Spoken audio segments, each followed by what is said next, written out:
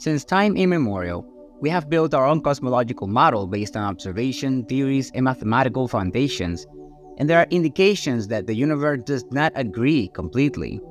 You may be aware of the cosmological crisis, which arose due to discrepancies in the measurement of the age of the universe by different methods.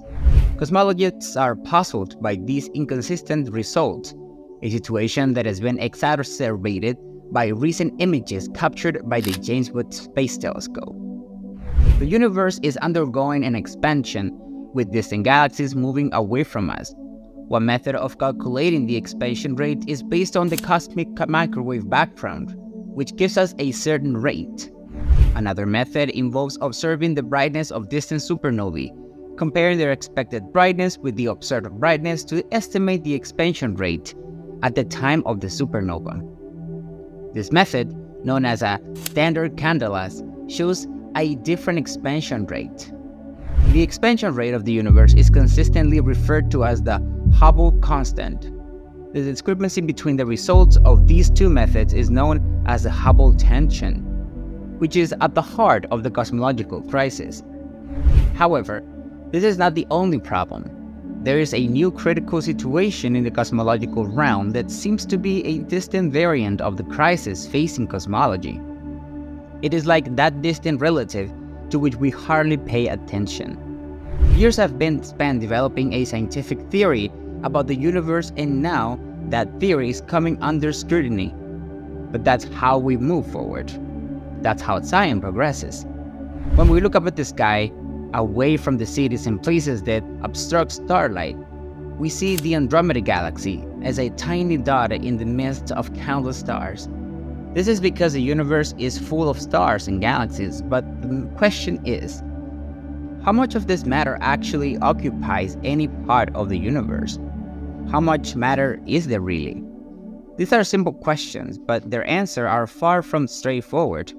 This dilemma persists largely because of the current cosmological observations, which do not agree on the distribution of matter in the universe. This discrepancy has given rise to the S8 tension, also known as the discomfort associated with the measurement that now troubles us. The S8 tension is a measure that evaluates the clustering or accumulation of matter in the universe. To simplify it, think of the universe as a huge jigsaw puzzle, where the pieces represent matter dispersed in space. Space scientists seek to understand how this matter is distributed and how it comes together. There are two approaches to measuring this. First, an accurate measurement is made through observations such as gravitational lensing. Gravitational lensing is a phenomenon where the immense gravitational pull of massive objects, such as black holes and galaxies, acts like cosmic magnifying glasses, bending and distorting the light from distant objects that would otherwise be invisible. This phenomenon gives us a broader view of the vast universe. However, the SA value derived from the second approach, based on the standard model of cosmology using measurements of cosmic microwave background radiation, differs from observational derived values. This discrepancy is at the heart of the mysterious SA tension, where there is clearly an element that defies our understanding, challenging the agreement between numerous theoretical observations and hypothetical entities that support these theories. To unravel this enigma, one of the world's most powerful supercomputers has been used to perform cosmological simulations. The magnitude of this project is evident when considering that part simulations required more than 50 million hours of computation, distributed among the 30,000 processors of the supercomputer at Durham University in the United Kingdom, nicked Flamingo.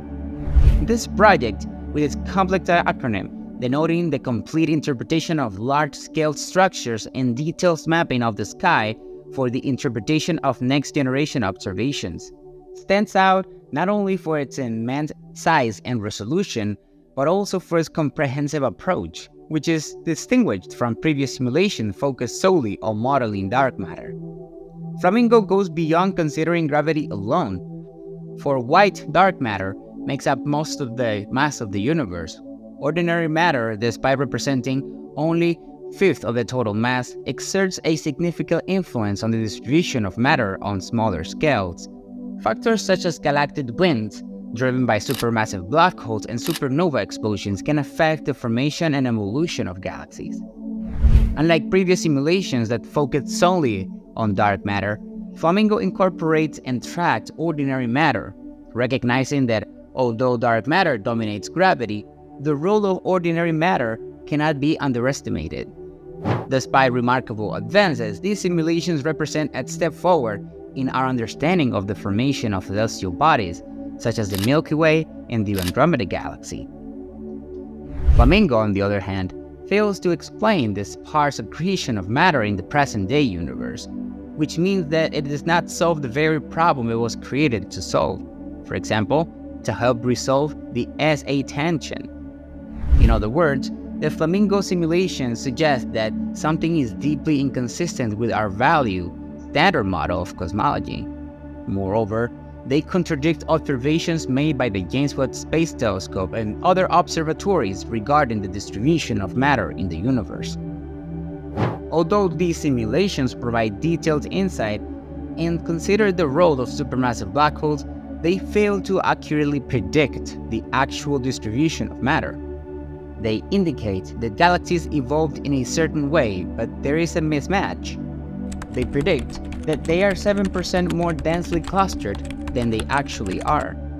Although this new computer simulation is much more detailed and covers aspects such as the impact of supermassive black holes, it also does not match reality, indicating 5% more crowding than observed. This is a major breakthrough for science, as it shows us that there are still much to be discovered. This discrepancy indicates that significant revisions to our current cosmological model are required. This process is typical in science, anticipating a major challenge that is already looming on the horizon. This mismatch between computational simulation and actual observations has provoked intense reflection in the scientific community. The existence of 5% more crowding than predicted raises fundamental questions about our understanding of the cosmos. Researchers are at a crucial juncture, facing the need to revise and adjust our current cosmological framework to account for these new observations.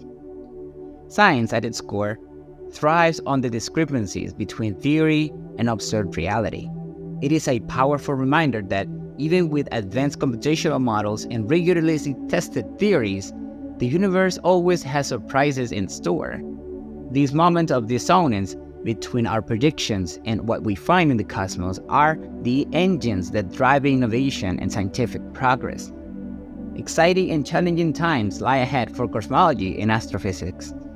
Scientists are engaged in the task of evaluating and reformulating theories to accommodate these new observations, seeking to better understand the fundamental nature of the universe.